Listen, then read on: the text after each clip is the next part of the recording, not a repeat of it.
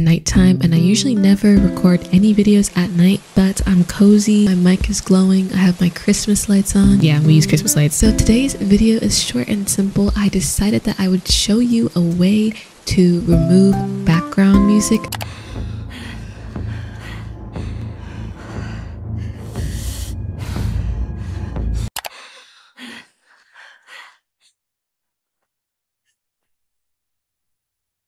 And guess what? This is something that I have to do because I'm editing an edit, obviously, and I need some background music removed. So this is a good experience for both of us. But I want to do a simple way to remove background music without having to like bend over backwards because usually you're supposed to download a 6-channel movie so that you can...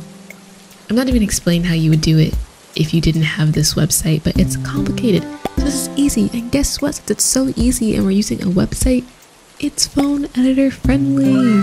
So I'm on Google Chrome. You can use Safari or whatever you're using. Pretty much just do these same steps on your phone. It's going to give you an MP3 file. So you need to figure out where your MP3 files save on your phone. For Apple, I believe it saves in that Files or Documents app. I think it's called Files. It's probably going to save there. So look up this site called Vocal Remover and we're going to be presented with this layout. Pretty much ignore everything on this side. We're just going to go to browse my files. My files are a mess while this loads.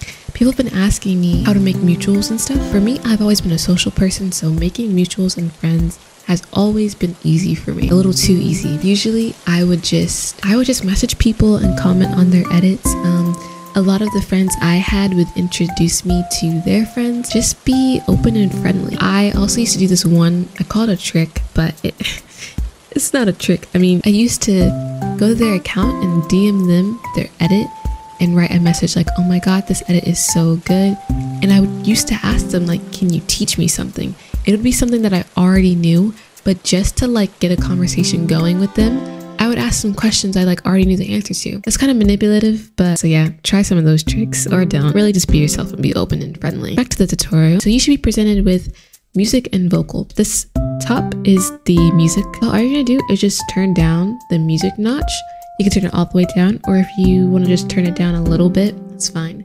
But I'm going to turn it all the way down. And I'm going to turn the vocal up. You're not going to be able to do this on scene packs. I feel like it would just be too much for this website to handle. So what you're going to want to do is get the scene that you're going to use that. Don't use a whole scene pack. Just get the scene that you want and run it through here. And that should be all. This was a cozy video. I'm not too hyped or whatever. But yeah, I hope this helped. This is a really good site. So yeah.